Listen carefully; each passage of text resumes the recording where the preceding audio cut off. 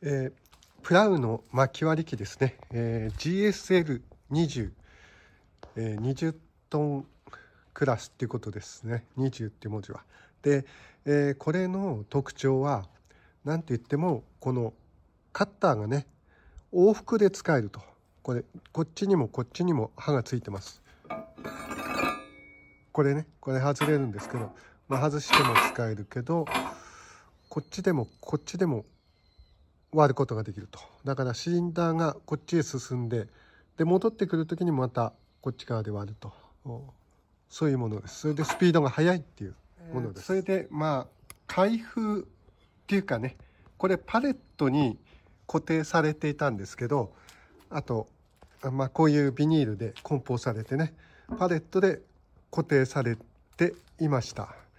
でこれね、もうほとんど完成してるんですよ。ほとんど完成してるっていうのは、これだけ、この部分だけつけなければならないかもしれません。これ多分運送中突起になるので、これはあえてつけてないんですけど、エンジンオイルも入っているし、ガソリンも結構入ってました。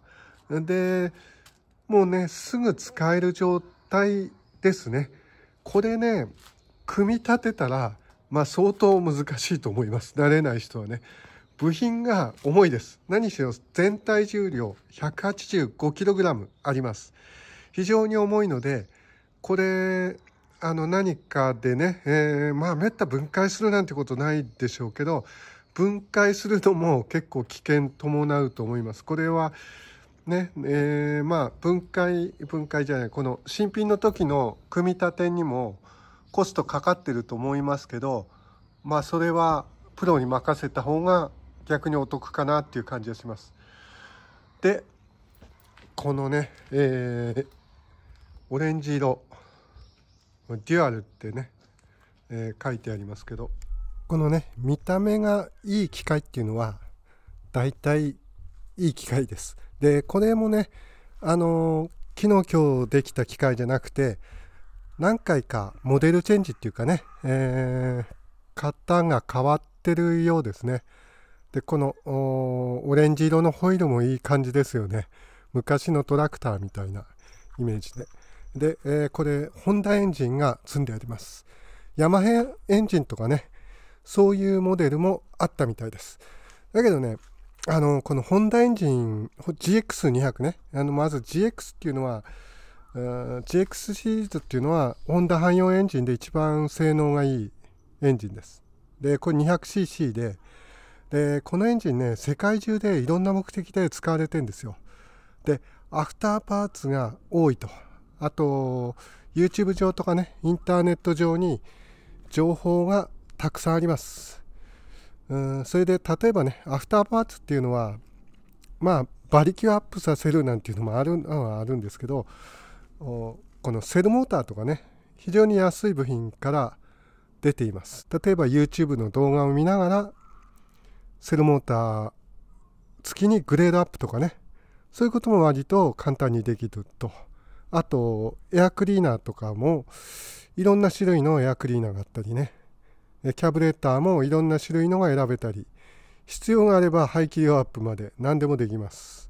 そういう、ね、信頼性が高いエンジンということです。あとね、これ、これ横置きってやつですけど、で説明書を見るとね、この割り方のルールなんて書いてありますけど、5秒ルールとか書いてあります。5秒以上押して割れなければ割る場所を変えてくださいってことですね。これね、やっぱこれ20トンって結構ね、すごい強い方なんですよ。30トンっていうのもこの上のクラスっていうか同じプラウでありますけど、かなり強いです。でもいくら強くても木もね、生き物なんですよ。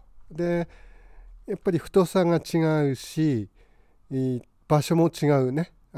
太い丸太のど真ん中からやったら、それは手で割った経験があれば分かると思いますけど、割れません。あとね、木の種類もケヤキとカシの木、くぬぎ、それぞれ割れやすさが全然違うんですよ。あと節のとこね、割れません。だから無茶しちゃダメですよね。いくら機械だからといって無茶してしまっては、そのある程度ね、木について知っていった方がいいですね。手斧でね割った経験なんかも生きると思います。手でやって大変なものは機械でも大変で、無理をし続けると、時間もかかってしまうし、機械を傷めてしまうと、そういうわけです。それとあとね、これ運搬とかもね185キロありますから、これ8インチのね大きなタイヤがついてて、あとこちらはこういうストッパーがついています。で、ここはね重いですけど前は持ち上がるぐらいな感じで、これね軽トラックに、トレーラーみたいな形でねヒッチをつけて運搬する人もいるみたいです。手でもね、運べないことはないけど、ちょっと距離は無理ですよね。距離があるところは軽トラックなりなんなりで運ぶっていうかね、トレーラーみたいな形で運ぶということになると思います。操作レバーを取り付けてから始動してみます。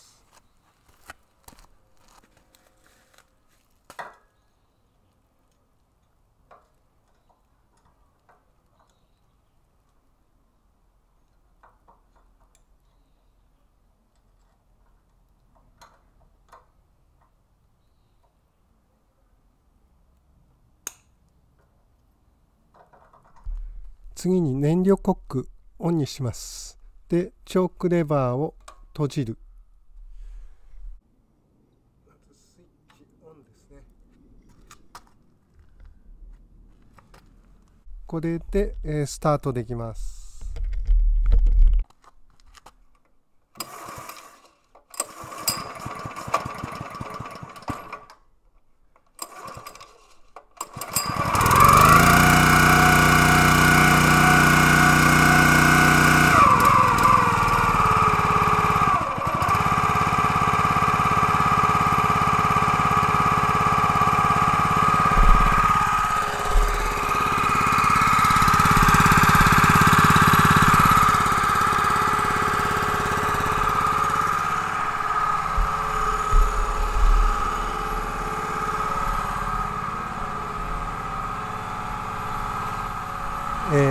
エンジンの暖気なんですけど、10分から15分って長いですよね。これエンジンだけじゃなくて作動オイルの暖気が必要なんだと思います。あとね、これ暖気時間長いので必ず風通しがいい場所ね、ここもこういう物置の開口になってます。